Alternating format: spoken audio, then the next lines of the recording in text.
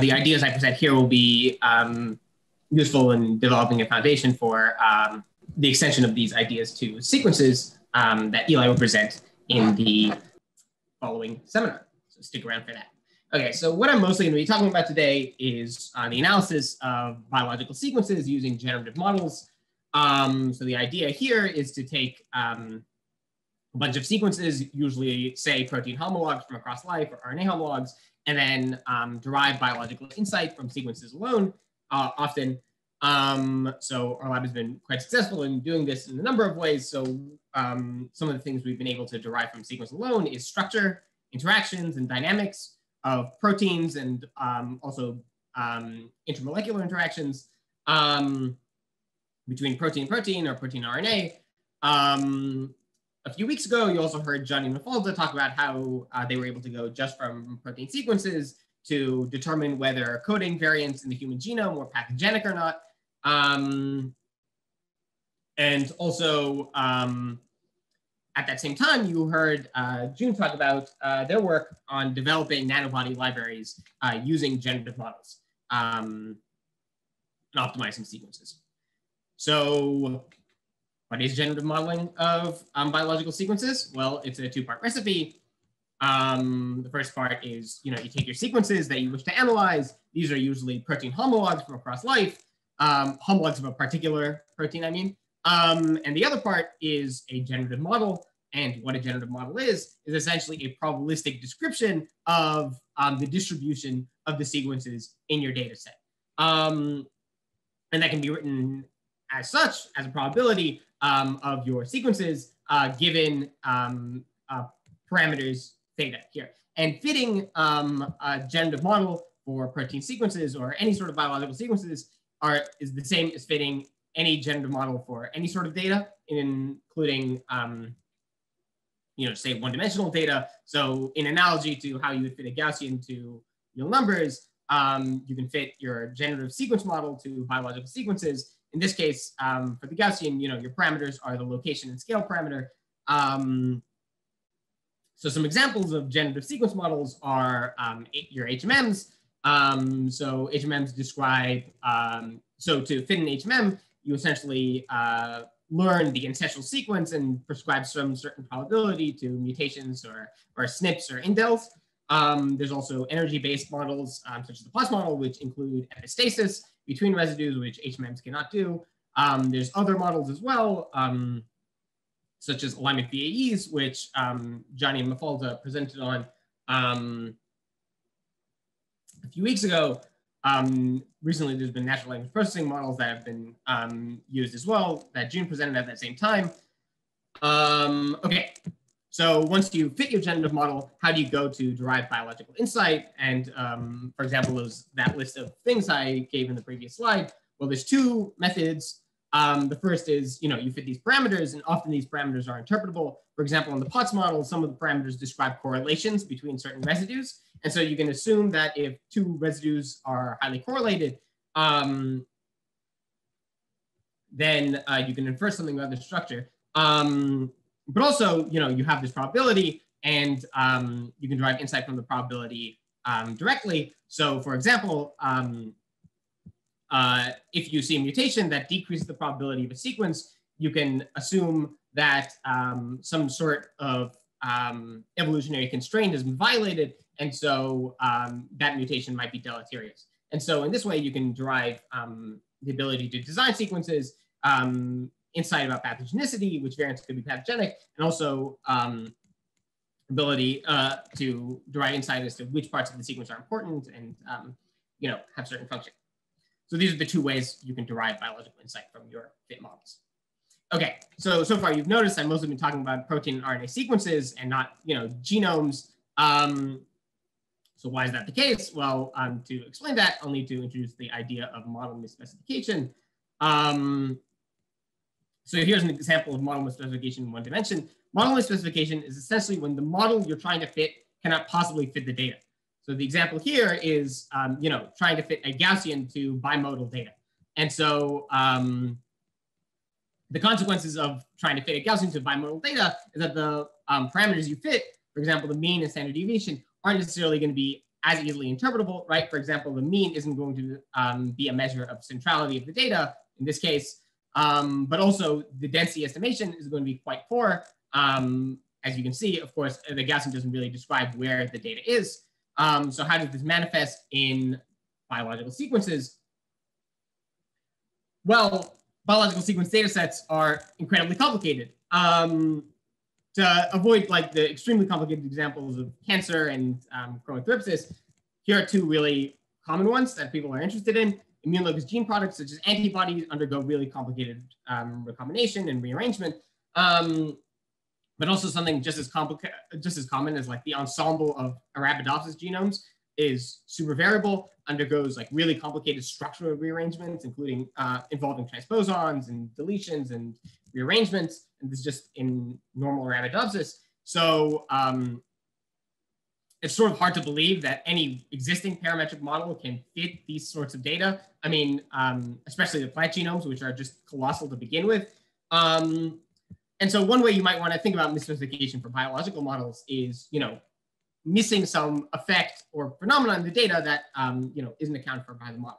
So one example of this in the last slide would be something like epistasis, where the Potts model can describe epistasis between certain residues of the protein, while an HMM cannot. But for these sequence data sets shown here, there's much more complicated phenomenon that can be accounted for by, that are difficult to imagine integrating into a parametric model, such as incredibly complicated deletions and insertions, recombination, rearrangement, that are actually just still being resolved, in recent papers, let alone, fully described and their probabilistic distributions described. So how is the current field dealing with misspecification right now? Well, they're trying to build more and more complicated models, or more and more flexible models, I should say. So a few weeks ago, you heard June talk about they're building up dilated convolutional neural networks for the analysis of nanobody sequences, which include highly variable regions, which couldn't be adequately described by Potts models or alignment-based models. And so the idea there was that, these neural networks are a lot more flexible than those alignment-based models. And there are other groups as well that are focusing on natural language processing models. And these figures you can see are very detailed, and all those details are in service of like building the most flexible, complicated model imaginable. And these have been proved great for analyzing more complicated protein sequences. But there's still a large gap between nanobodies and full genomes, which are just like their own really out there. So one question you might want to ask if you want to scale up these generative models to full genomes is, is your neural network flexible enough, right? You can apply a neural network to a genome, and then you can ask, did I get close to fitting the data or not, right? And so one question you want to ask is, how do we measure misspecification once you fit the model? And if you're familiar with the Kolmogorov-Smirnov test, you can sort of think, oh yeah, well, it's certainly possible to measure misspecification, but if you want to refute the idea that your model is misspecified, it can be a little bit more difficult, right? Because you need to come up with you need to show the existence of another model that can do better. And so this question is somewhat difficult, but let me ask an even more ostentatious question, can we avoid misspecification entirely? And if we can we do it while preserving interpretability? Now, I remember a few slides ago, I talked about how there's two different ways to derive biological insight from these generative models, from the parameters and also from the density estimation. These models on this slide sort of do away with that first one and focus mostly on density estimation. And so something we might be interested in if we're trying to avoid misspecification is preserving interpretability in the model, just keeping the model simple. So is this possible? Intuitively, no, right? Because we've all heard that phrase, no model is perfect, no model can actually describe the data. But in reality, the answer is yes. Actually, we can completely avoid misspecification while preserving interpretability. Now that's quite the statement. So the rest of the talk will be in service of showing that this is true and how one might go about doing this. in the one-dimensional data case. Okay, so why am I talking about one-dimensional data?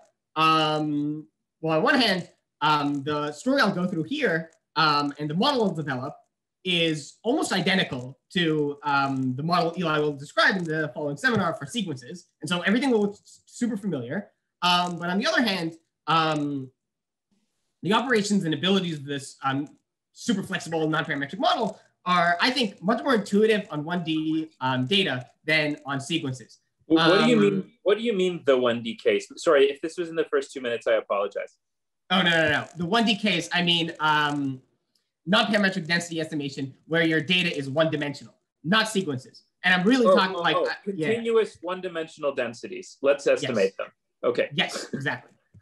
So that is what the rest of the talk will be in service of, just building up this model, and it will look very familiar when Eli builds up virtually the same model for sequences. And so let's get started. Okay, I'm going to be writing on the slide. I thought that if I just put up a bunch of LaTeX, then you might leave the meeting. So I'll be doing this by hand. So here is our setup. Okay. We have a bunch of data. Xi generated from some probability distribution, IID. And these are real numbers, Xi. And at the same time, we have a model class.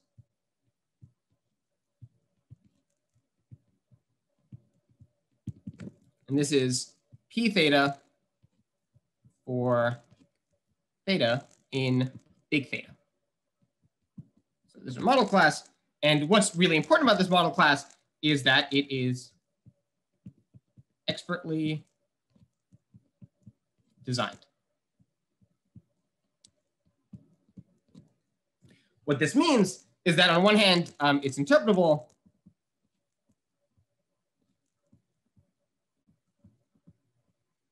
So it is pretty simple. On the other hand, it's reasonable. Let me say reasonable.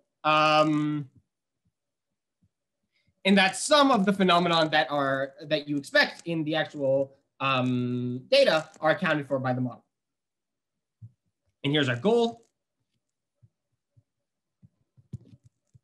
Come up with a Q, which is similar to P. So we want to estimate our density, but we want to involve theta somehow, so we can get that interpretability. Okay, and what does model misspecification mean in this case?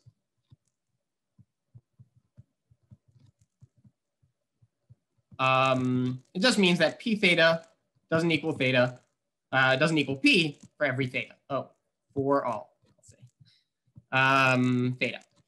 Okay, that is our setup in math. Okay. Let me redraw this. Sorry, the last thing you mean that the given distribution that the data is drawn from is simply not modeled. It's not a member of exactly. Okay, yeah. Okay, so let me do this in cartoon form, so I can sort of describe our solution. So what is the space we are in? We are in the space of probability distributions on R. So that's the real numbers. That's what that symbol is supposed to be. So imagine this circle I've drawn, even though it's two-dimensional on the screen, it's infinite dimensional in real life. And this is just the space of all probability distributions on R. Every single one, even the most complicated, wacky ones. Okay, so theta is a parametric distribution. And so just like if you draw a line on a 2D sheet of paper, that's a one manifold in two. Theta is finite dimensional, and if I try to draw it inside an infinite dimensional space, it's going to look like something like, a submanifold. And so I'll draw theta, let's say this is theta within PR. This is the space it pervades. And what does misspecification look like? It looks like P is off the manifold described by theta. Okay, and so how would you normally go about fitting a model like this? Well, you would just sort of pick the closest point. This would be theta star or something like that. And you'd say, well, this is a close enough descriptor of P, and and then we'll go forward. So, this is And that, of course, suffers from all the problems of misspecification as before. So let me give our proposed solution. And this is the key idea. Okay. And I'll do this in 2 steps. Step 1, robust density estimation.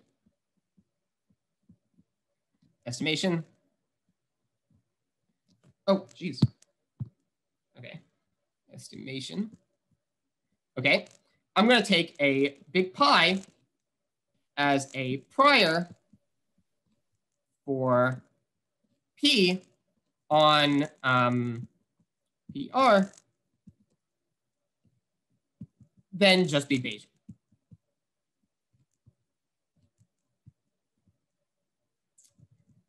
And if, pi is robust and tractable, then we're done. Okay, what do I mean by this? So what do I mean by pi is robust? Well, I mean that it has full support. That is, any probability distribution in PR can be described, has like positive density under the prior pi. And I haven't solved the problem. I've sort of just moved the infinity from, the question to the prior, but just bear with me for a second, because the point is, even if we had this prior right now, that wouldn't solve the problem. Well, it can't be any density, right? Even with the Gaussian processes, you have some smoothness assumptions, right? Don't you? So there's regularity, I think. Yes. Okay. Well, you can actually have densities which are, you can have a prior which is consistent for any density, and I'll actually oh, you can. Oh, all right. Cool. Yes, the Polya tree. Okay. Cool. Well, that's a spoiler, but okay. Okay. That's the next slide. But okay, let's say you even had that. That wouldn't solve the problem. The reason is most of PR is insane, right? It's totally unhinged. The prior you specify is going to give you really weird results, because there's no way, you expect P to be some incredibly oblique, devil's staircase, no dent, like, some probability distribution that can't be described by a density, right? And there's manifold statistical pathologies associated with such priors, including even a small change in the prior can have unbounded changes in your final result. And that's called Bayesian fragility, if you're interested. But the point is that this doesn't solve the problem. We have to be a bit smarter about choosing our prior. And the point is that we have to pick, the prior has to be centered at distributions that are reasonable. And how do we pick distributions that are reasonable? Well, we bring in our big theta, right? So what we're going to do is we're going to learn pi using empirical Bayes. EB is going to have 2 parameters. Is going to have a center, theta, and it's going to have a relaxation,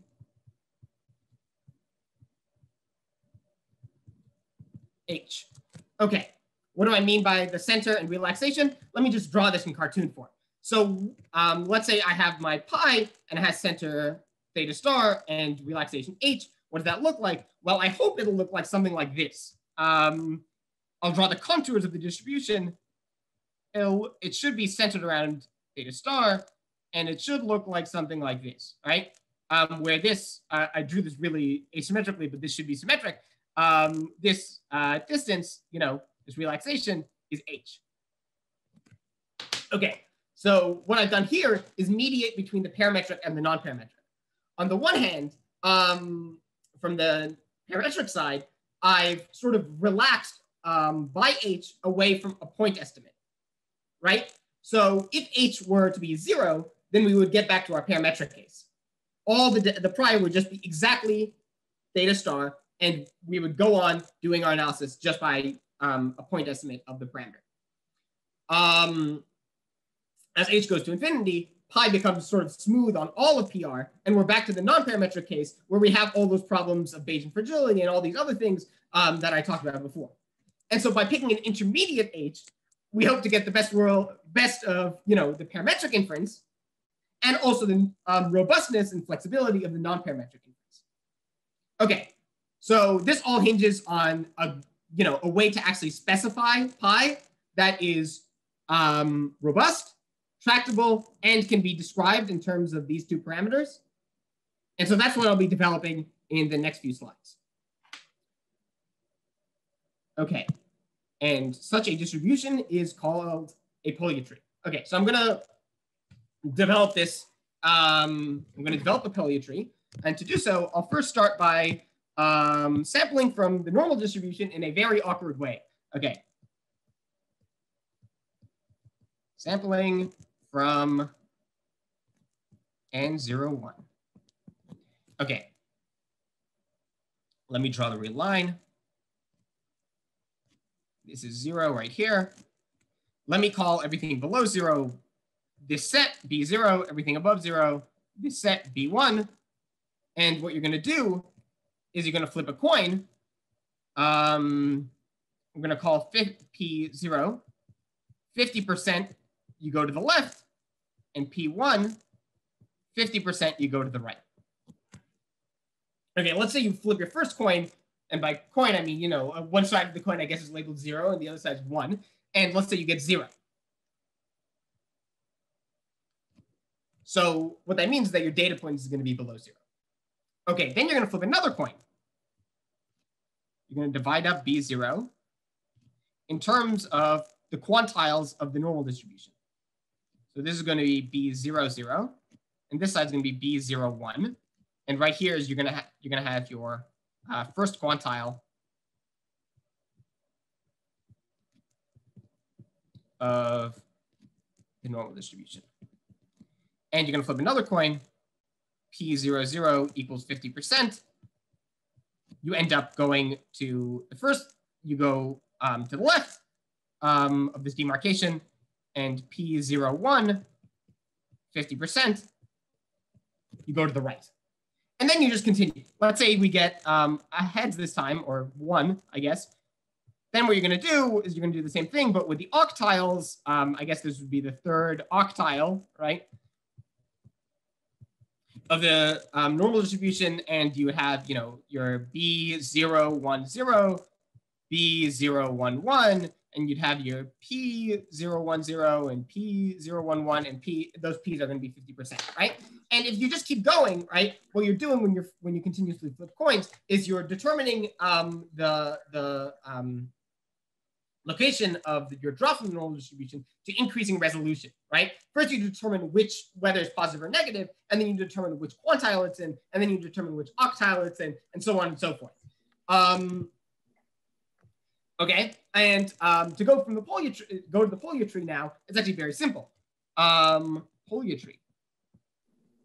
So this is the same thing as sampling a uniform 0-1 random variable by tossing a coin for its binary expansion. Exactly. And then mapping that to the real line using the normal quantile function. Yes. The inverse cumulative distribution. Exactly.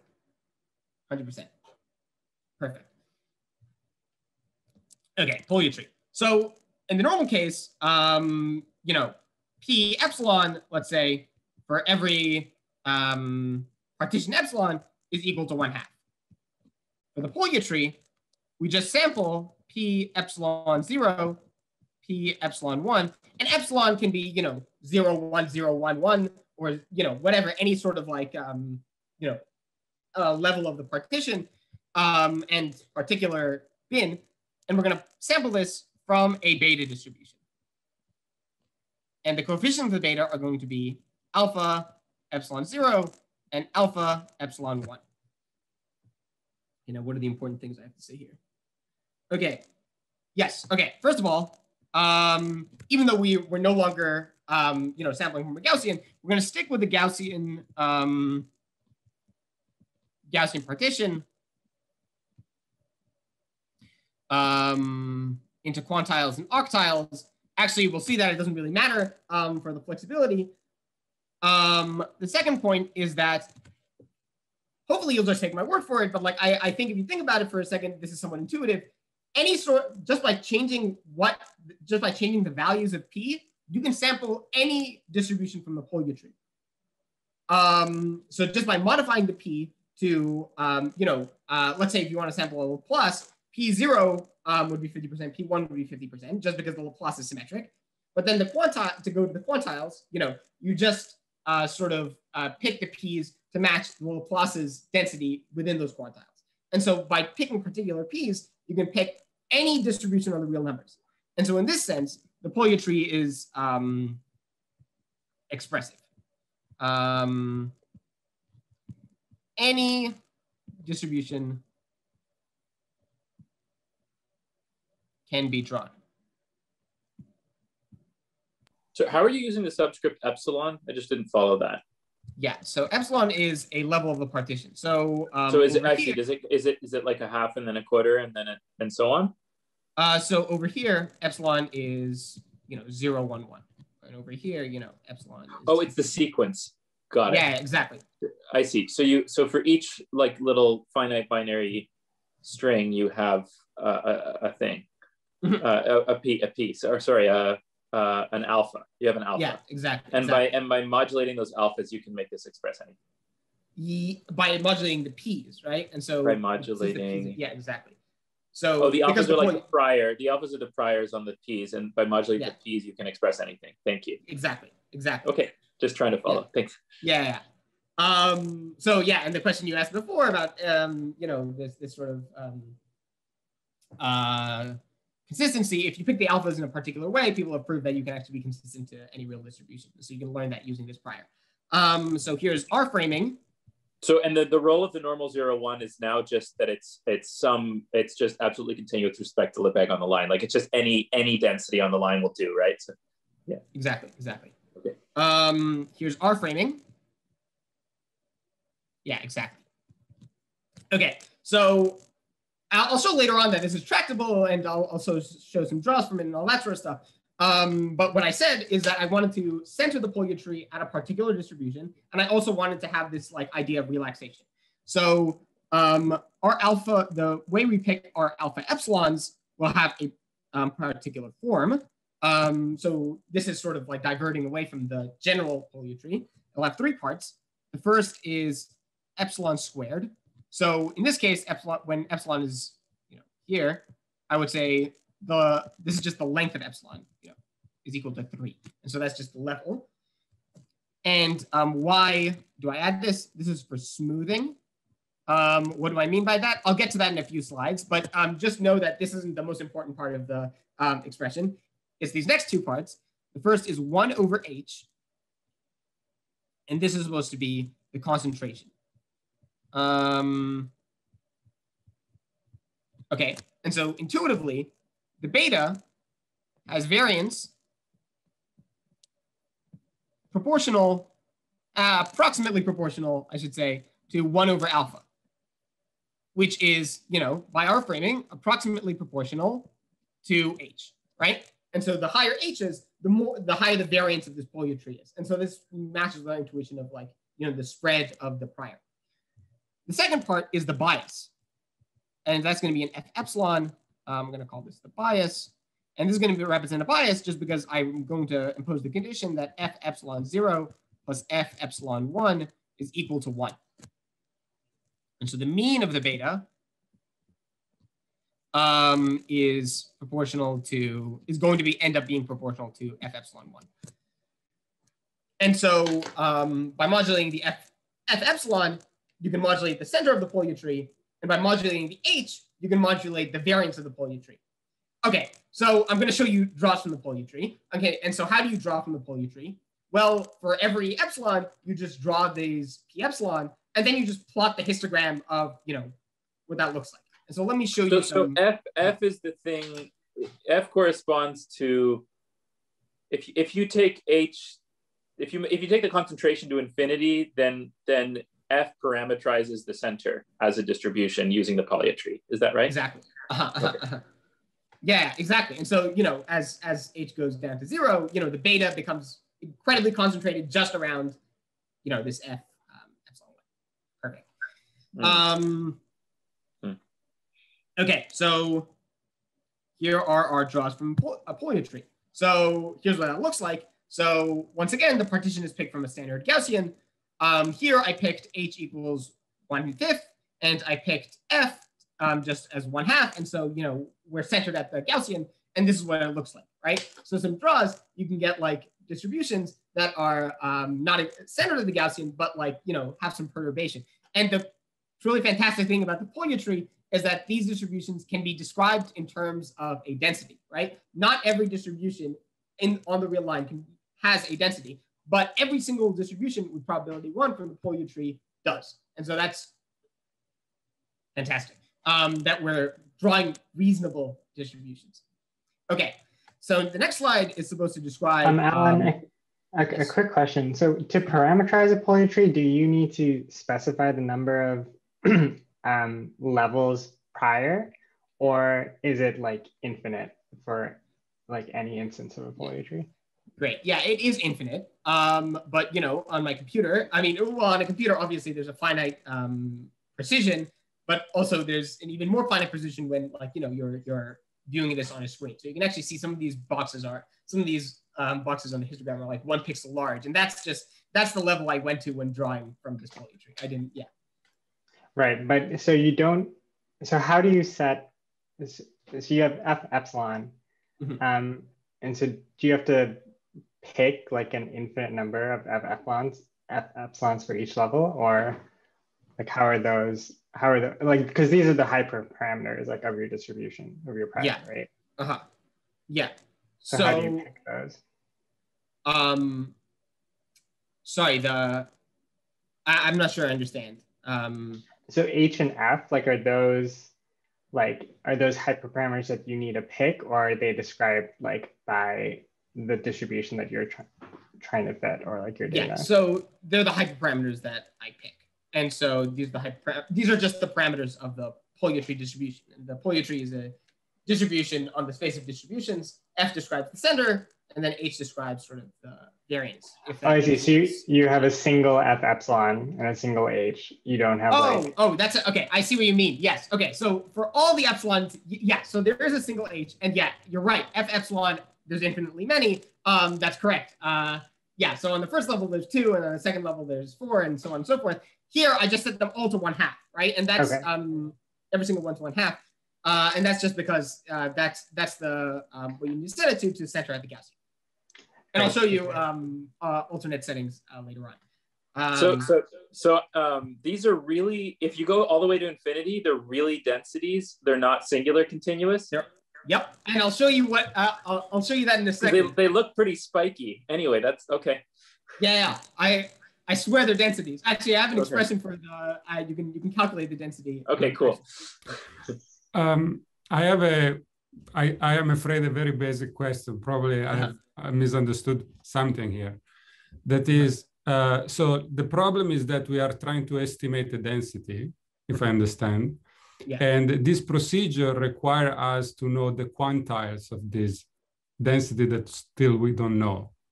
Isn't that a circular procedure? I just, so when I'm defining the Polya tree, I always use the quantiles of a Gaussian. That's just, and you can use the quantiles of anything. That's not to, you don't need to fit the quantiles to the distribution you need. You can just pick them a priori to be whatever you want. And in this case, I just picked the Gaussian because that's neat. Okay, thank you. Great. Okay, so now I told you the intuitive explanation of what H and F are, so let me justify that. Okay, so let me just remind you of the role of the H and the F. So the H is the variance and F is the bias. So over here, I picked quite a small H and an F to center it at a Gaussian. And so you can see that the draws from the Polya tree are pretty close to a Gaussian. And yeah, exactly. When I raise H, I increase the variance and I start to draw things that are still centered at the Gaussian, but I get like really wacky distributions. And these are still described by densities, yes. Although the densities are not continuous. I guess that's the. Now I can also change F epsilon to draw from a Laplace. And so you can see that here. And that's just by changing the F epsilon, the H stick to 1/30.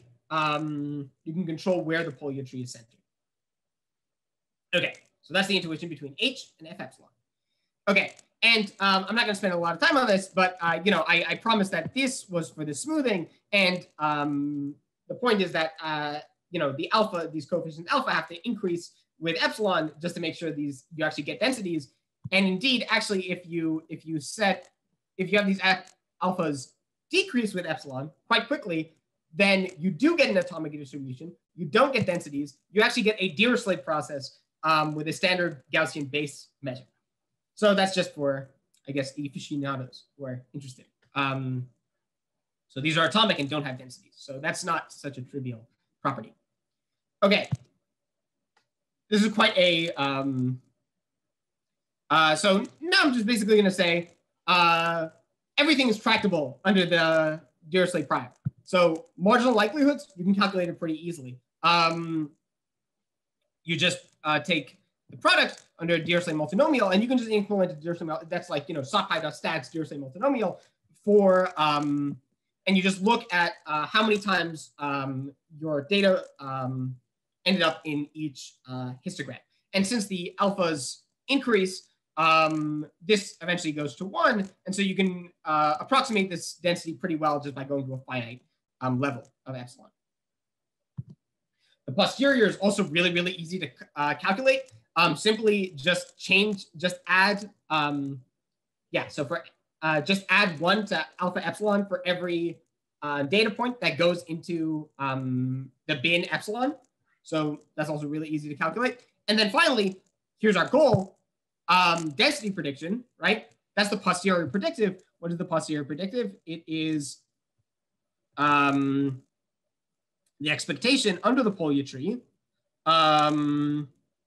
given the data, xi1 up to xn, of the density. And you can calculate the posterior predictive. It's simply, use this. The alpha prime is supposed to represent the fact that we've changed these alphas using this formula to represent the data. And you can see it just modulates this Gaussian density. And okay, so what does that look like? When h is equal to 1, your variance is quite small, and so you're quite centered at the Gaussian, and you modulate a little to you modulate your posterior predictive, your density estimate a little to match the data. When h is quite large, your variance is very large, and you trust the data a lot more. And so you can see, the prior predictive, which is the blue curve, changes in both cases to with respect to the data, which is the red dot, much more when the variance is a lot larger. Okay, and so that gets to our conclusion. We've essentially solved nonparametric density estimation. We have a robust thing. We can center it at any reasonable or simple model. And so I'll just refer to PT theta star H, as just a Polya tree with parameter H with F epsilon picked to center at P theta star. And that essentially solves that. So you've used one guy in your original expertly designed family, but you like you haven't used the whole family. And how did you pick the guy? Okay. Yes. Let me go back to that. I haven't used the whole family. I sort of used the whole family because I picked the guy using empirical base. So I can get. And how does that? How does that? Did you? Sorry if you already described that. How does that part go? Okay, yeah. So I didn't describe that part. So usually how you do empirical base is you calculate the marginal likelihood under the prior and. I see. Yeah. Of the data. So you do that. You use empirical base to pick your theta from your family, and then you use theta as the center. That's how you do it. Exactly. And so you use this guy you optimize this. Right. And so this becomes your objective. Yep. Okay. Fine. And then you update your density estimation using this. Yeah. Okay, great. So Eli will give virtually the same story when he talks about sequences in the next talk. Okay. I'd like to have time for questions, so I'll go through this next part a little bit quickly. So basically, the next two parts are we have this fantastic idea and like paradigm for nonparametric density estimation. What else can we do with it? And the other things we can do with it are testing. So I asked in the beginning, how do you measure misspecification in such a way that you can actually, confirm that you aren't misspecified or reject that hypothesis? Well, you can use a Polya tree. So here's the framing of the goodness of fit test. How likely is it that my distribution in my model class of interest produced my data? Okay, here's your null hypothesis that the data actually came from a p theta. Let's say with, you picked a theta star, that's your best guess at where the data came from. Alternatively, your data came from some p that is not in the model class. So this is the difficulty, right, that I pointed out. What does it even mean to come up? Like, what does it mean for a p not to be in your model class, right? There's a whole bunch of there's a lot in the rest of distribution space, right? So a good way to build this goodness of fit test is to simply compare the likelihood of the data under your MLE and under a relaxed Polya tree with a fixed H. Fixed H. And this is supposed to represent the probability of the null model with respect to quotiented with the probability of the alternative hypothesis. And and where Polya tree, just a reminder, has this thing. And so actually this is where Polya trees find their most important use to perform this exact goodness of fit test. The scheme they use in this paper is a little bit more complicated. They use mixtures of Polya trees to actually, as you pointed out, I'm only looking at a single point. They use the whole parameter space, but the idea still holds. So this is just supposed to give you an idea of how the base factor here, the comparison of the ideal point, the theta star, with the relaxed posterior changes with H. So when H is very small, the Polya tree is centered exactly at theta star. And so, the Polya tree prior is pretty much exactly just a point at p theta star. And so you don't expect these two probability distributions to be very different. And so the base factor is pretty much 0, the log base factor, I mean. When H is very large, actually your MLE does better than the Polya tree. And that's because of, I talked about the stuff in the Polya tree starts pulling models that are crazy, right? And that's what I said when I talked about, you don't want a nonparametric prior on the entire space because you're going to get a bunch of unreasonable things. And so, this is why you want to include your parametric model in your inference.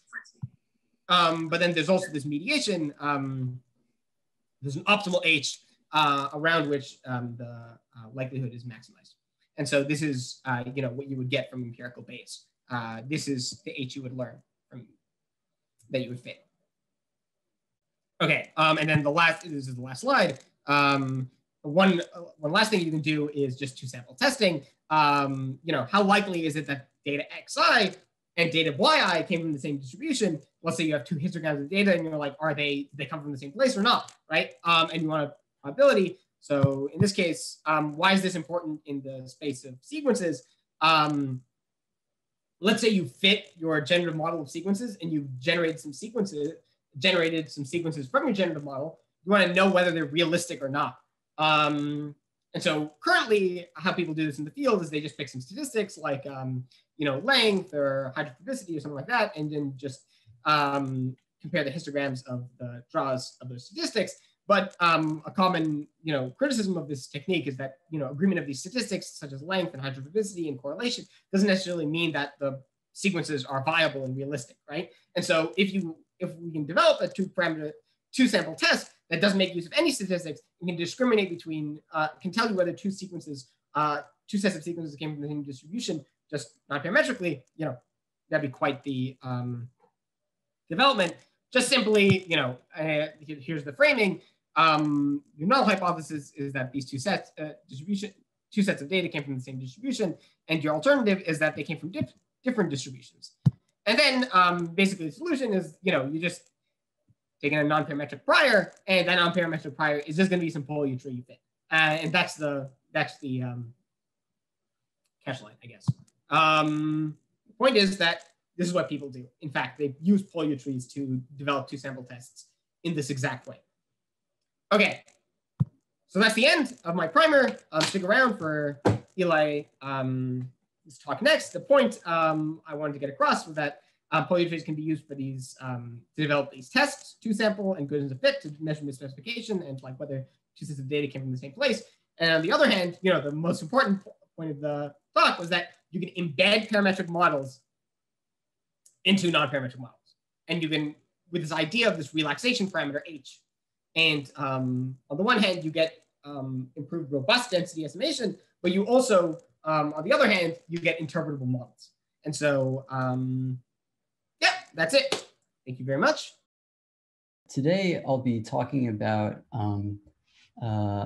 building and evaluating probabilistic generative models of biological sequences, and I'll take you through two projects, going from the protein up to the whole genome scale. So I want to start with some really general motivation. Measuring and making sequences is really fundamental to all aspects of modern biology and biomedicine, and it doesn't really matter what field you're in. You're interested in looking at sequences, in analyzing sequences, and very often in making new sequences, whether it's to test their properties or to develop new technologies.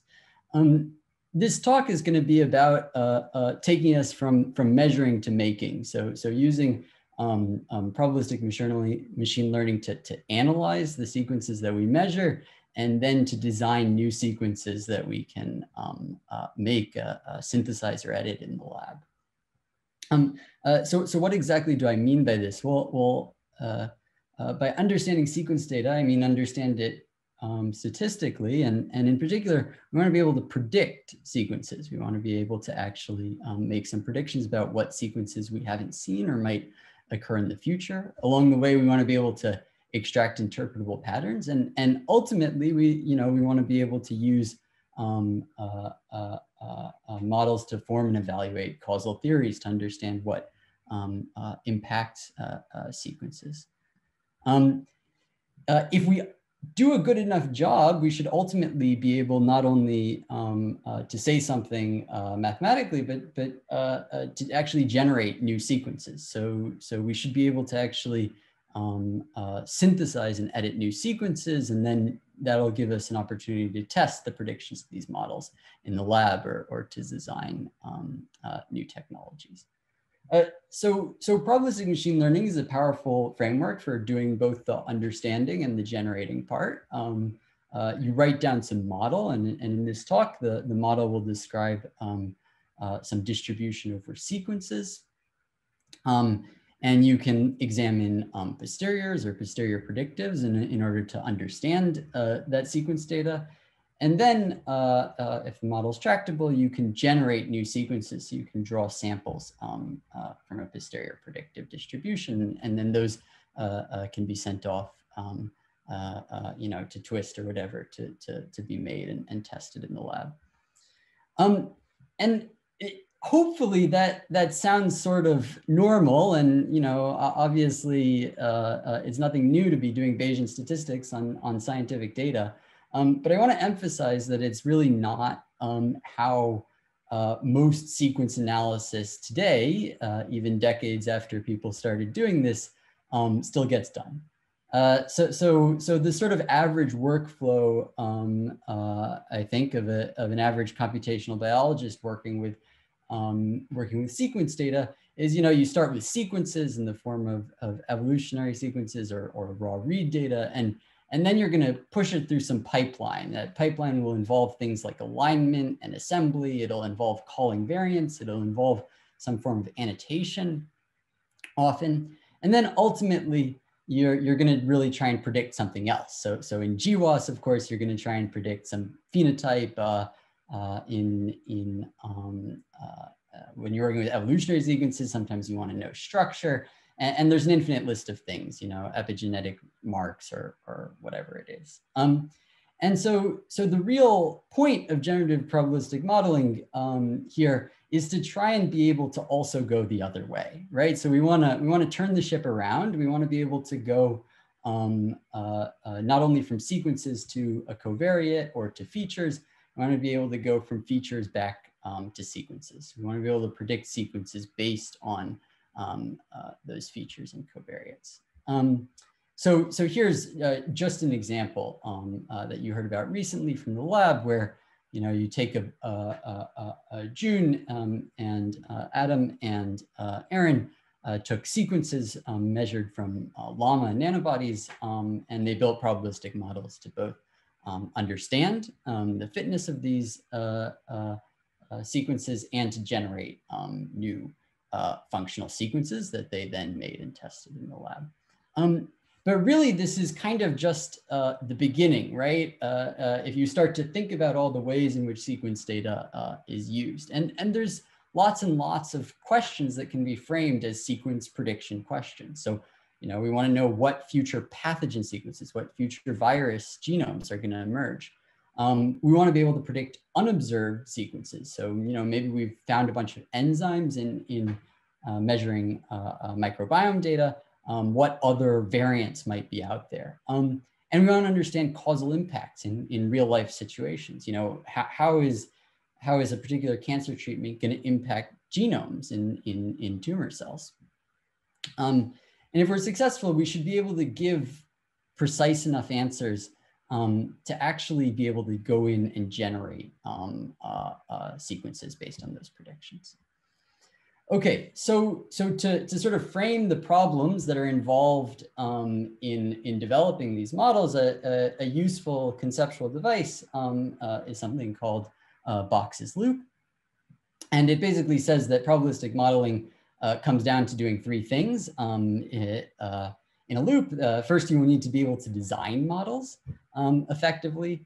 Second, you need to be able to infer models at scale. And third, you need to be able to critique models. You need to know when they're doing well and when they're not. And so what this talk is about is really all three stages of this process and identifying some of the key bottlenecks that are limiting the application of generative probabilistic sequence models across application domains. And the kind of brief answer, the one sentence summary, is that there's a ton of tools that are available for other types of data, like for instance, this Polya tree for 1D continuous data that you heard about in the primer, that we don't have any sort of analog for when it comes to sequence data. So we're kind of working with our hands tied behind our back. We're missing key tools that statisticians use all the time for other types of data. I'll tell two stories in this talk.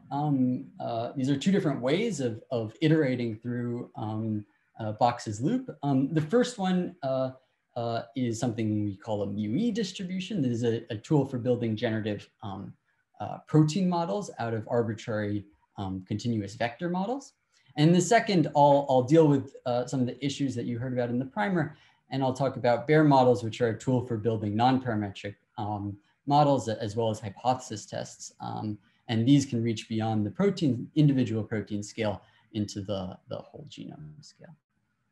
Okay, so this first project, obviously is my advisor, Deborah Marks. And it's motivated by some of the issues that come up all the time when you try and go and build a model for sequences. So we want to think about sequences as just any other sort of data. And if you want to predict sequences and you have some covariates, you might want to use something like a linear regression model. If you think there's some nonlinearities involved, you might want a Gaussian process. Maybe you think that sequences have some underlying features that explain sequence variations. You want to build some kind of factor model, principal component analysis. Or you think there's something more complex going on. Maybe you think that there's some differential equation, or you think that there's some complicated convolutional neural network might explain these sequences. So all these models that I've just mentioned are I think, fundamental to how people think about statistics, but they're all continuous vector models. They all describe vectors in continuous space. And that's for a reason, right? These are mathematically tractable objects. And so what this story is going to be about is how to connect these vector space models to sequence space and deal with the fact that sequences live in a different space. They're variable length, they're discrete, and they have a different notion of distance. We have different intuition about what kinds of sequences are close or similar to other kinds of sequences.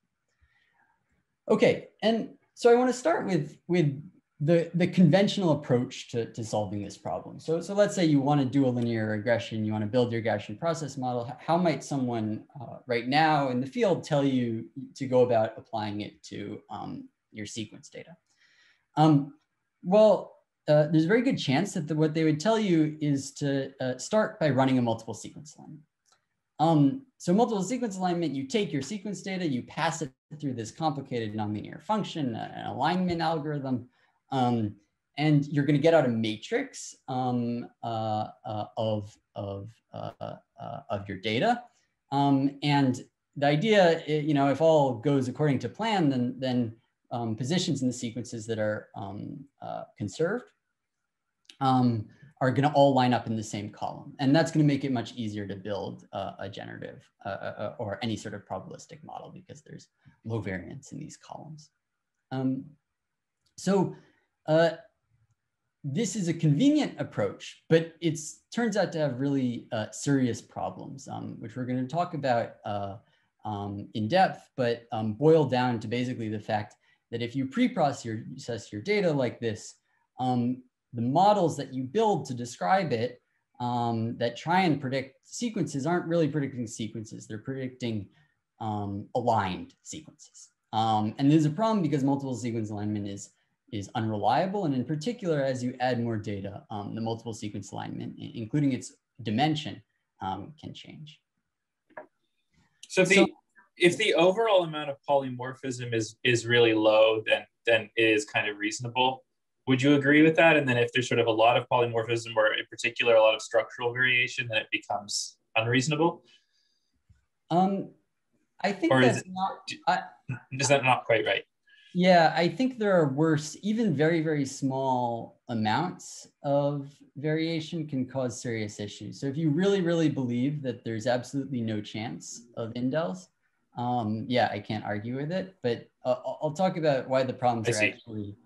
So intuitively, I think a lot of people, are familiar with the issue of multiple sequence alignment. It's not reliable. It doesn't work when there's structural variance. The issues that I'm going to talk about are cut a little deeper. I see. Okay. There maybe a kind of piling up of these small problems can become really big problems. Yeah, you'll see in a moment. Yeah. Thanks. Okay, so before getting into the details of what those problems are, I briefly want to say what our solution is. So what is our alternative? So basically we propose a new model that's going to reverse that pre-processing and do it instead construct a generative model. So we start with a model that you might apply to aligned data. So this can be any continuous vector space model. And then instead of applying it to MSA preprocessed data, you're going to slap something called a mu-e on it. And when you attach a mu-e to it, you use a mu-e as an output distribution, you'll generate unaligned sequences, but crucially, you'll retain the key intuition behind alignment. So you're going to still retain the idea of an alignment. You'll still be able to talk about variation at conserved sites. You'll still be able to talk about your model in the language that biologists are used to talking about sequences in terms of indels and conserved sites and so on. And so the category of thing this is a structured output distribution or a structured observation distribution or an emission distribution or an error distribution. It goes into lots of different names, but the basic idea is that it's a technique for taking continuous vectored models to some other data space. And so you should think of this as analogous to, if you're building models of RNA-seq data, and you want to build a regression model, you can use a negative binomial output and it'll give you counts. Or if you're working in neuroscience and you have some time series model, you can use a Poisson to give you spikes. So the mu-e is intended as a structured observation distribution for sequences. And our hope is that it can be just as ubiquitous. So in the same way that combining a negative binomial with your model of choice is an easy recipe in RNA-seq, and you can use it to develop new VAEs or whatever it is. Combining mu-e with your favorite continuous vector model is a recipe for building biological sequence models. So here's just briefly a case study of that recipe in action. I'll go into this in more depth in a little bit, but practically, let's say you have some data set, it's really complicated, it's a bunch of T-cell receptors. You can basically treat it as you would any continuous vector data. So for instance, if you're used to taking your data and running PCA and then running a t-SNE to visualize it, you can do just the same thing. Here's a t-SNE visualization of a TCR data set, and I've overlaid it with colors of showing a supervised annotation, and you can see that they cluster according to that supervised annotation. If you are interested in the factors that explain sequence variation, you can in fact just look at the principal components. And finally, because it's all part of this generative framework, you can do sequence prediction as well. So a shorthand, especially if you're not familiar with the whole world of generative probabilistic modeling, is that a lot of the techniques and ideas that have been so successful in for instance, single cell RNA-seq analysis, and that we've seen a lot of in MIA talks in the past, you can kind of convert directly into sequence analysis and do something similar. Okay, so here's kind of my outline for the rest of this part of the talk. So I'll first go into some depth on why MSA preprocessing is a problem. I'll then introduce what the mu-e distribution actually is, and I'll describe how you do inference at large scale in models that use mu-e distributions. And then I'll go through some results. Okay, so why is MSA preprocessing such a problem?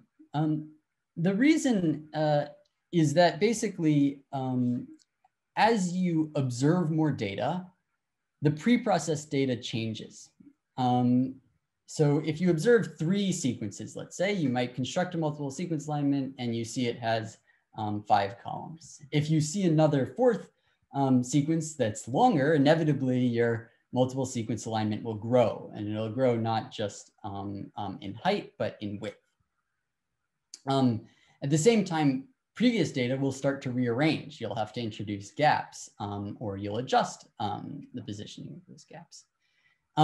And this is a real thing that happens in actual important data sets. So here's an admittedly somewhat extreme example in the case of immune receptors, but here we see a 10x growth in the dimension of this pre-processed data as we go from 10 data points to 10,000. Okay, so the issue with this is not simply the fact that MSAs are unreliable or we might not trust them. The issue actually has to do with model criticism. So I mentioned this earlier in the context of Box's loop. And so what I want you to think about is, let's imagine you've built your multiple sequence alignment based model. So what you did was you pre-processed your data, you created a multiple sequence alignment, and then you built your model. It's a fixed continuous vector space model. And when you do so, your model will have the dimension of the training data. And then you'll try and make some predictions, right? The trouble comes when you actually see some held out data, right? So when held out data emerges, you see some new sequence, the MSA can change, the MSA will grow. And suddenly you're in this weird position where your model isn't even defined over the space that the data lives in. So what's going on fundamentally is that when you do MSA preprocessing, you're breaking some key assumptions so basic to statistics that they're often ignored or unmentioned or just mentioned in passing. And that is A, that the data lives in a particular space and your model lives in the same space. And B, that you observe data sequentially. And so once you see a data point, that data point is fixed. There's nothing that it can change. There's no way it can change when you see more data. Using MSA preprocessing puts you in this strange position where the data space is changing as you observe more data, and the model will no longer be defined over the right space. And B, the data itself is changing. Past data is being altered as you add new sequences to the alignment. And so violating these assumptions is a serious problem because it breaks the theoretical justification for how we evaluate models in statistics. We can no longer construct held out likelihoods. Bayes factors don't make sense. Frequential evaluation doesn't make sense. All the things that we rely on to do good statistics and to do safe and robust statistics start to break down. So that's really the issue. And this problem is widespread. It hasn't been widely commented on for the reason that simply people don't try and use sequence models for prediction. But we live in the modern age where sequence evolution is on the nightly news. We want to be able to do sequence prediction. And so even very standard phylogenetic models, things that people use ubiquitously, that, thousands of scientists and thousands of papers rely on MSA preprocessing and build generative models of MSA aligned data in the form of phylogenetic models. Most of what the lab has done in the past until very recently has revolved around fitness models, which similarly rely on MSA preprocessing. And so these models, if you go through all these papers, you'll of course note that they never actually use them to predict sequences themselves. It's all for parameter inference type problems where the data set is fixed. And this is a key part of the reason. This is why you can't trust evaluation of these models on predictive problems. And so the point of NUI is really that it provides a widely applicable and drop-in solution in many cases to this problem. Eli, this is a really cool explanation of the problem with MSA.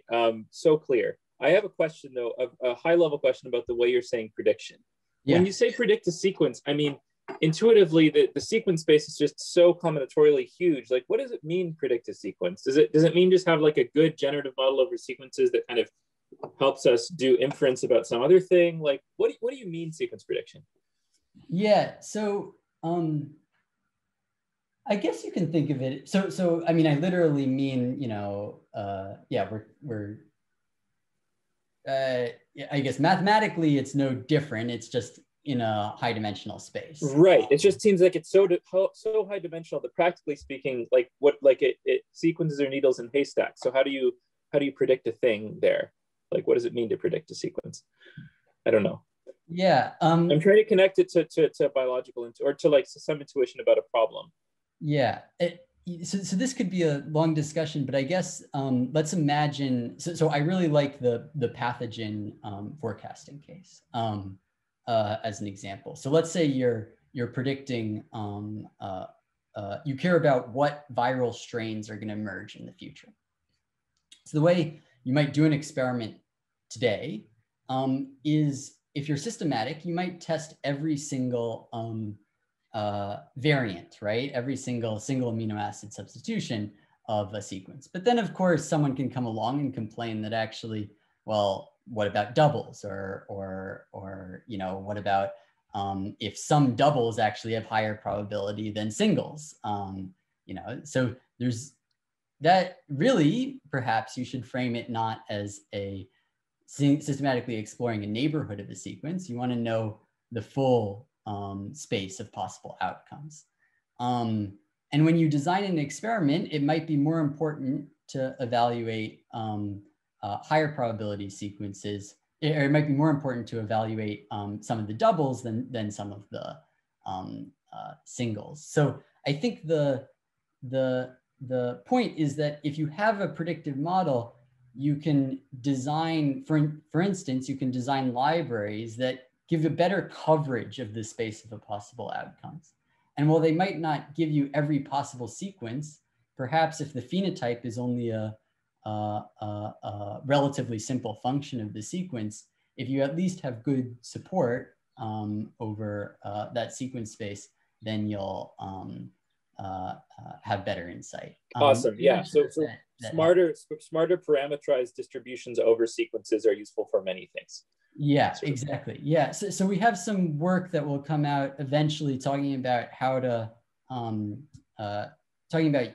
basically generating sequences and then testing them and framing that as experimentally and trying to understand the error that comes if you that comes in that process if you're assaying sequences. And what you can show is that basically you can reframe all this stuff as a sort of loss minimizer type of thing, and you can say that like if you have an accurate picture of the sequence distribution, you also have an accurate picture of downstream assays, and so that thing can come in the math. Yeah, learning them together. Thanks, Eli. Okay. Thanks. Yeah, I hope that helps. It's a little long. Absolutely helped. No, I'm glad I asked. That was a good answer. Thanks. Okay. Okay, I'll briefly go through the intuition of mu-E models and how they work. So the basic way you should think of them is as a generative alternative to MSA pre-processing. So the idea is that we're going to add in through a generative process the same mutations that MSA algorithms are intended to filter out, these substitutions and insertions and deletions. And this idea isn't new. So it was pioneered by Felsenstein's group in the early 90s. But we wanted to, I guess, push through and update it for the modern age of machine learning and explore a large class of models of this property that could be more flexible. So I don't have time to go through this construction in elaborate detail, but the basic idea of the mu-E is that it's going to be like other generative models with latent alignments, a discrete HMM, but it's got some key restrictions in the form of block structured transition and emission matrices. So in particular, we're going to design an HMM that has a transition matrix, and that transition matrix has block structure, these A11s and so on. And those have some upper triangular constraints. And so that's the I guess high level overview of the math. The idea is that mu-E models are going to use a regressor sequence, this X, this kind of ancestral sequence, and then they're going to predict generated or mutated sequences of that X. And the key is that in this construction in models of this type, in mu-E models in general, the latent state variable of the HMM of the mu-E can be interpreted in terms of an alignment. So we can convert it. We can convert between this latent variable in this generative process and an alignment between the regressor sequence X and the output sequence Y. And if we have multiple output sequences Y, we can actually compile these latent alignment variables into a multiple sequence alignment. Would it slow you down too much to go back to the last slide and ask for a bit more intuition on the actual guts of the thing? Or is that, if yes, sure, then feel free to move on. But no, yeah, I can take a question. Yeah. So I mean, like, why blocks and triangles, and what is this trying to capture? Yeah. So the easiest way to well, let's see. So the X here is this intuitively is the ancestral sequence. Literally, mathematically controls the emission distribution of your HMM. So this is controlling what states, controlling how the states generate observations. this block structure, this upper triangular structure is going to control how you move along that regressor sequence. So it says that as you sample states, as you sample a generated sequence, you're going to reference this X in a particular order. And that ordering constraint is what actually makes this latent alignment variable into a biological alignment. So it ensures that, for instance, sequences, this upper triangular structure is basically ensuring that you can't get situations where sequences rearrange, where blocks, portions of the sequence come in a different order. Interesting, okay. So I'll talk about this in a moment, but I can explain it here instead. If you remove this block structure and you kept this regressor sequence, you would actually recover some classic NLP models, like the IBM models, where X is a sequence in a sentence in one language, and Y is a sentence in another. And in biology, it turns out it's important to get a biological alignment to impose this restriction. If we didn't have this restriction, we end up with these language-like models, which allow arbitrary rearrangements of sentences. I don't know if that helps. Yeah, no, that's a great high-level start, and then I'll look at your paper for more. Thanks. Okay, yeah. So the basic point is that there's some interpretation of these models in terms of latent alignments. Okay. So at a high level, the MUI generalizes previous models and methods. So we can rederive a lot of the classic tools of bioinformatics, tools that are used ubiquitously, like the profile HMM or conditional distributions of the pair HMM, as well as non-probabilistic alignment methods you might be familiar, like Needleman-Wunsch, and these can be rederived in as estimators, as map estimators of these MUI models. And this is sort of the key, one of the things that separates this from other frameworks for thinking about alignment is that we actually show that this is comprehensive. So these constraints that I propose, these block upper triangular constraints, aren't arbitrary. In fact, they're necessary and sufficient in order for this latent alignment variable to function as a biological alignment.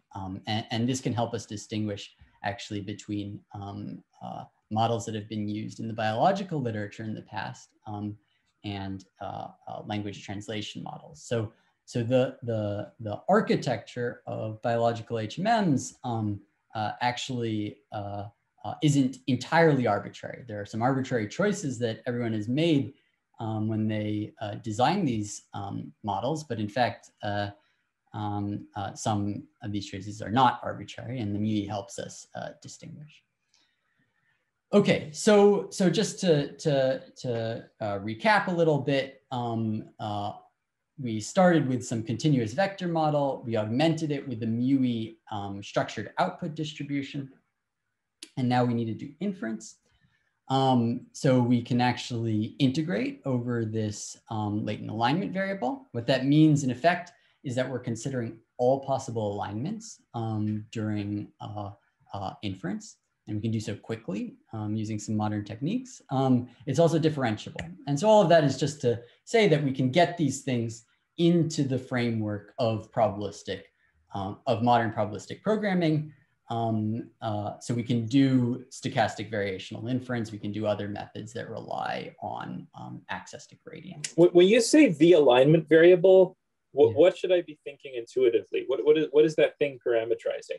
Yeah, so that thing is parameterizing the relationship between the regressor or ancestral sequence and the output or observed sequence. And so if you can go, if you have the regressor and the output, you can take the latent alignment variable and get a pairwise alignment. If you have many outputs, so if you have a whole data set, you can take the collection of latent alignment variables and get an MSA of that data set. But because we're being probabilistic, of course, it's a posterior over MSAs. So here the MSA is, as it should be, something to be inferred not something that comes in the pre-processing. And the posterior of these W's corresponds via this transformation that's a little bit annoying, but not too complicated, to an MSA. Thanks. Yeah. Right. So yeah. Yeah, exactly. Okay. Right. So mu-E models, mu-E output models can be used or are compatible with modern probabilistic programming systems. And here I want to give a really big shout out to the Broad Pyro team, and especially Fritz and Eli, who helped me integrate mu-E models to become available as part of the Pyro package now. So there's a QR code here, and I'll give some links at the end to that. Okay, just in a couple minutes, I want to go through what you can do with these models. So we started by surveying a variety of data sets, evolutionary families, and immune receptors. And we developed a few different mu-E models. So a profile HMM can be thought of as a constant plus a mu-E output. We also developed a probabilistic PCA model plus a mu-E output, and a VAE model plus a mu-E output, and we can see substantial gains in perplexity. We then dived in a little bit more detail into some immune receptor data sets. So these are sequencing experiments done on patients to collect T cell and B cell receptors, and big thank you to Liz for helping me with these data sets. The basic, and then, so in addition to these predictive improvements in perplexity over comparable methods, we can also learn interpretable latent space. So here I'm looking at PCA, and to keep distances on an absolute scale, I'm looking at the PCA latent space with just two principal components.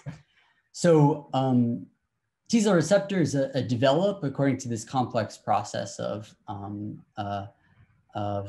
recombination, in which V, D, and J segments are randomly sampled from a germline sequence and stitched together with some additional mutations to generate the mRNA that you actually to generate the sequence, and then the mRNA that you actually see in the cell. If you train a PPCA plus mu-E model on this data set, the latent space organization reflects this complicated biology. So here we see the C alpha and C beta, the alpha and beta type TCR receptors separating in this latent space. If you go into the clusters, they're discriminated based on the V region types. Again, this is not information that's provided to the model. This is all learned in an unsupervised way. And the J region types, which are smaller, are meanwhile distributed sort of throughout this latent space representation in 2D. So that was a latent space representation, but what's particularly special about the mu-E is that we can then project back into sequence space, and we can look at sequences. We can look at variation at conserved sites. So we can still talk about particular sites in a protein. We can still talk about how they change with respect to parameters of the model. And so here we project vectors from this latent PCA space back into sequence space. And so, for instance, the vector separating the hyperplane, the vector normal to the hyperplane between alpha and beta type T cell receptor chains mainly affects the portion of the sequence that is the constant region, while the normal vector is mainly affecting the V region of this sequence. I'll skip that. I last want to return to this example of pathogen evolution. So this doesn't need much of an introduction in today's day and age. But here we'll what I want to emphasize is that, well, there's been quite a lot of work on understanding the evolution of things like influenza.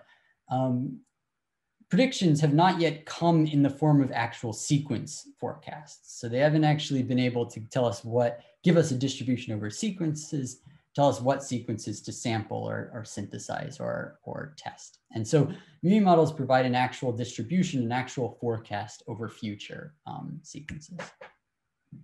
We can show that building MUI models with regression structure, so here starting with a linear regression model, augmenting it with a MUI, and now it becomes a distribution over sequences, we can do better at forming predictions.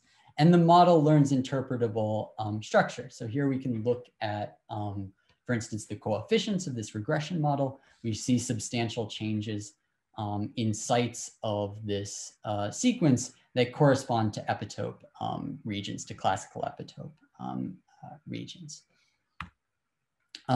We can also build MUI models or apply latent space analysis type MUI models to this pathogen forecasting data set.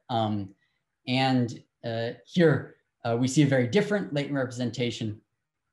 Here we see that the latent space is organized by time. It's this linear structure, but there are some outliers. There's some sequences that look like they came from an earlier time point, but were observed much later. So here are two examples. In fact, these outliers, one comes from contamination. So there's a way of, we found that this GIS-AID data set actually contains some misannotated sequences.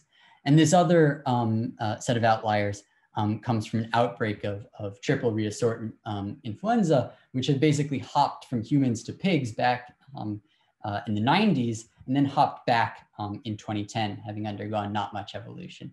And so the latent space can reflect that kind of complex dynamics. Okay, so just to wrap up this part of the talk and return to Box's loop, MUI models provide a strategy for designing and building generative models of sequences. So you can start with any continuous vector model you want and add the MUI as a structured output to extend it to sequence data. Inference in MUIs models is completely compatible with modern automatic inference techniques.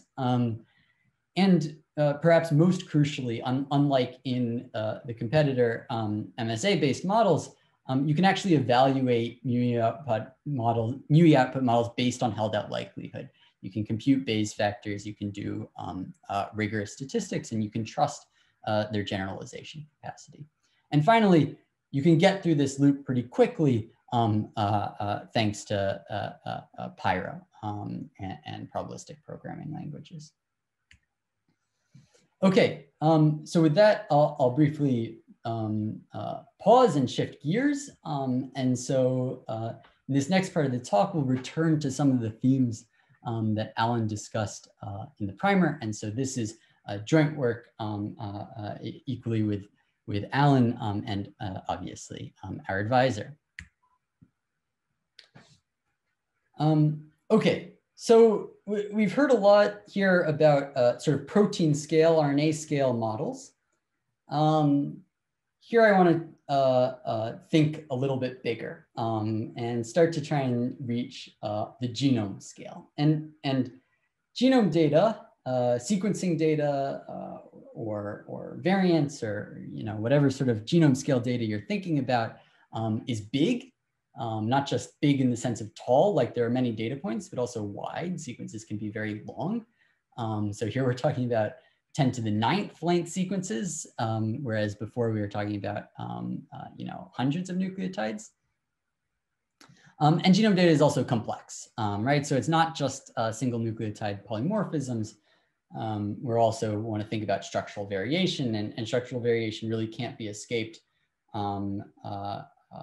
especially in things like plants, But of course, as we've heard recently in MIA, analyzing structural variation is crucial for understanding humans as well.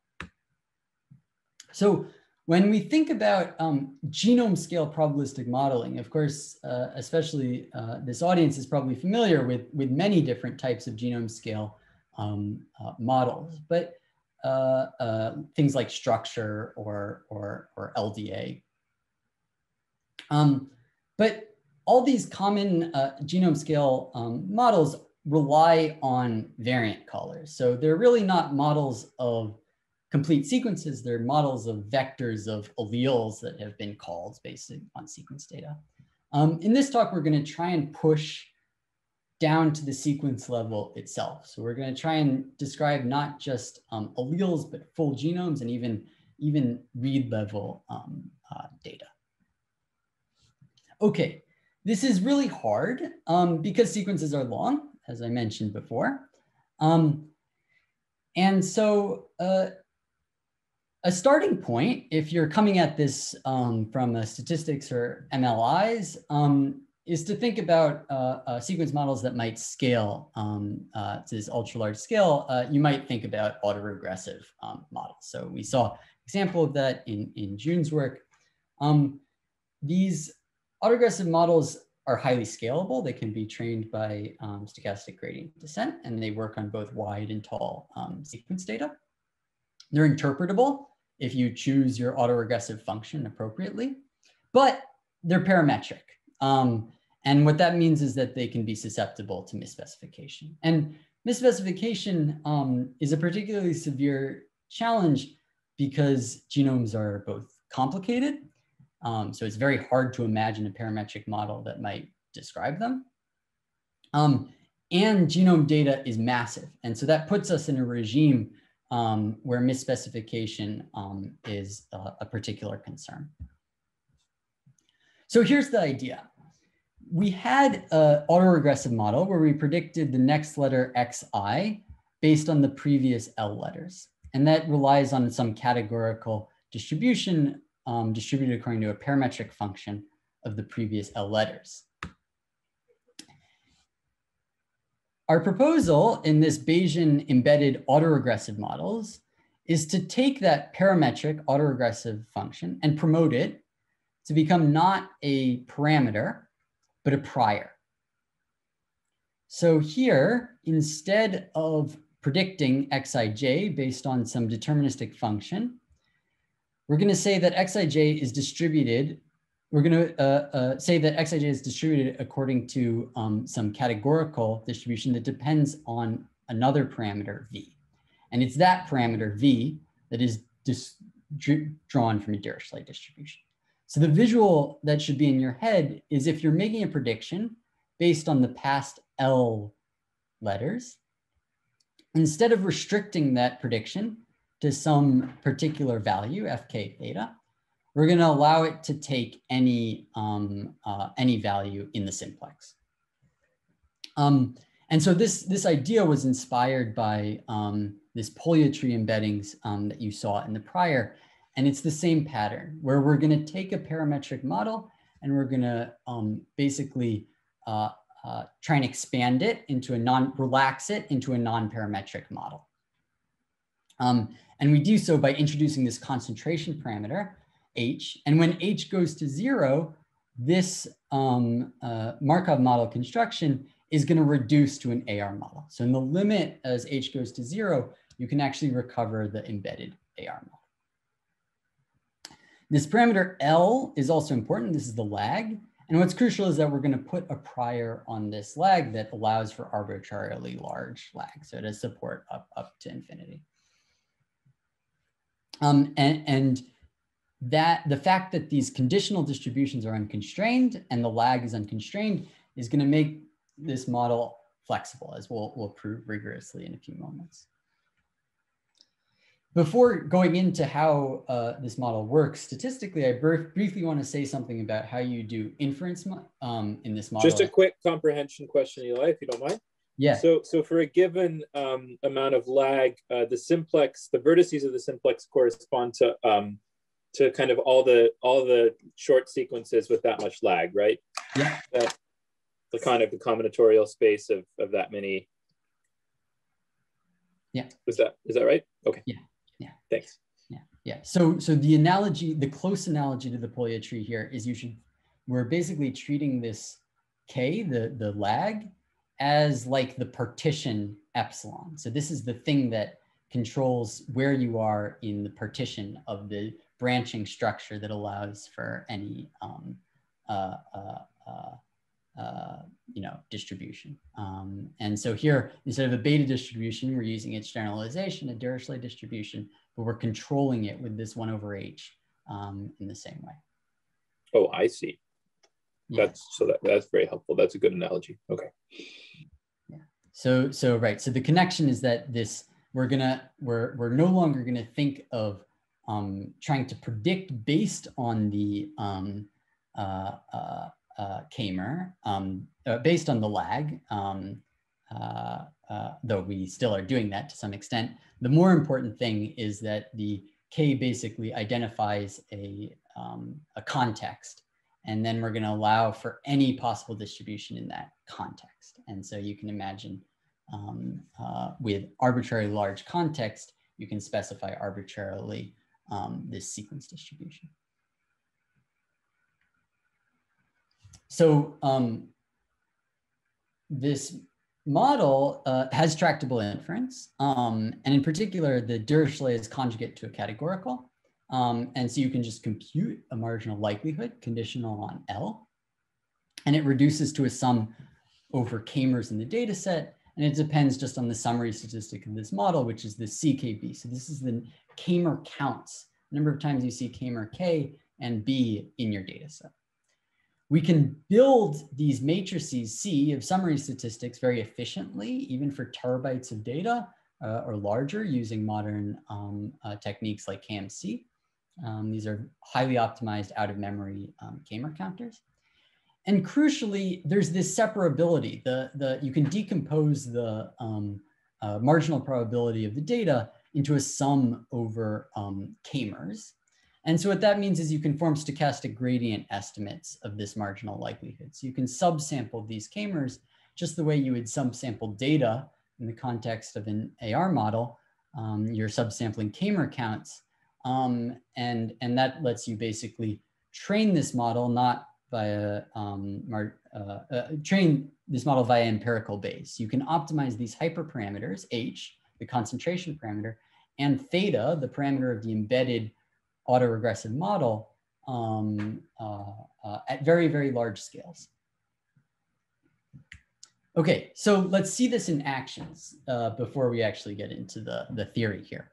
So here we have some simulations. In the first simulation, the AR model that we've embedded is well specified. In the others, it's misspecified. With respect to the data generating distribution, this beta star is controlling some cross terms. And what we're measuring here is the KL divergence between the true data generating distribution and the model. And so you can see as data set size increases, when it's well specified, the AR model approaches the true data distribution. When it's misspecified, the AR model does not, because it's misspecified. The Bayer model, meanwhile, by doing this embedding trick, we allow for any possible distribution over sequences. And so now the Bayer model is in fact well specified, and so it converges to the true value. The embedding mechanism doesn't affect this asymptotic behavior. So having this F theta, this AR model embedded in the Bayer, doesn't affect this asymptotic behavior, but it does affect the low data set performance substantially. So by having this F theta, we can get just as good low data set performance, but still maintain this nonparametric behavior. And so that's what's really special. But Bayer models don't just avoid misspecification. They don't just approximate the true distribution. They also tell you when your embedded AR model is correct. So in fact, they come with a diagnostic, H, that converges to positive values when the model is misspecified, and 0 when the model is well specified. Okay, so I'm going to briefly run through the theory behind the Bayer model and how it works in the context of both estimation problems first, and then hypothesis testing problems. So density estimation is a really important problem, both for machine learning generally, but also particularly for biological sequences because of its connection to fitness estimation. So to show that the Bayer model is a nonparametric density estimator, we first started by studying its expressivity. And so what you can show is that any distribution over finite sequences can be approximated arbitrarily well with a Markov model, like a Bayer model, provided your lags can be arbitrarily large. And so technically, the space of models accessible by the Bayer, this M, is dense on the space of probability distributions over S, which is the space of distributions over finite sequences. And what I want to emphasize here is this expressivity holds for any sequence distribution, meaning that Bayer models can capture anything regardless of multimodality, epistasis, structural variation, etc. Okay, and so what we can Is there a kind of stationarity assumption there, though? I guess for small lags, it's like it matters more, and then as the lag gets as big as the sequence, it means nothing. But yeah, there's a translation thing, right? Yeah, exactly. So it's really crucial that this is so where the theory here differs from past theory around sequence models is that we're assuming sequences are finite. So we're not asking about the long sequence limit. We're not asking about stationary. Right. But I guess it somehow generalizes to infinite sequences with a stationarity assumption and some kind of, anyway. Maybe. Yeah, it might, but I think that, yeah, the source of a lot of this innovation, probably the reason it hasn't been studied before is simply that biological sequences, you don't want to study them in the long sequence limit. You want to study them as IID finite sequences because that's much closer representation to what they are. Nice. And so, okay,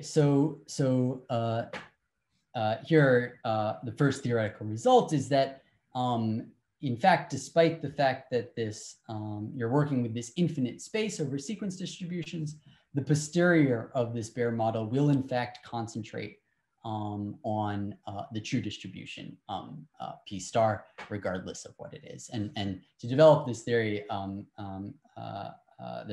we developed new tools that handle, for instance, sub-exponential sequence distributions and some new tools for approximating them. Besides nonparametric density estimation, we can also do robust parameter estimation. So what this theorem says is that if you fit the AR model via empirical Bayes, if your model is well specified, your parameter theta is entirely trustworthy and it'll give you an accurate parameter estimate from empirical Bayes.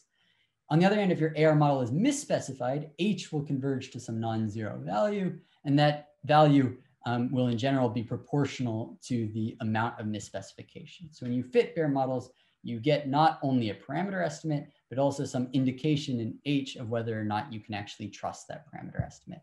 And that I'm sorry. I'm so sorry to interrupt, Eli. We're out of time. We have 1 minute remaining. So if you will use that 1 minute to the best of your abilities, then there will be a 30-minute extended discussion afterwards. Yeah. Okay. So I won't go through the hypothesis testing applications then, unfortunately, though they're also exciting.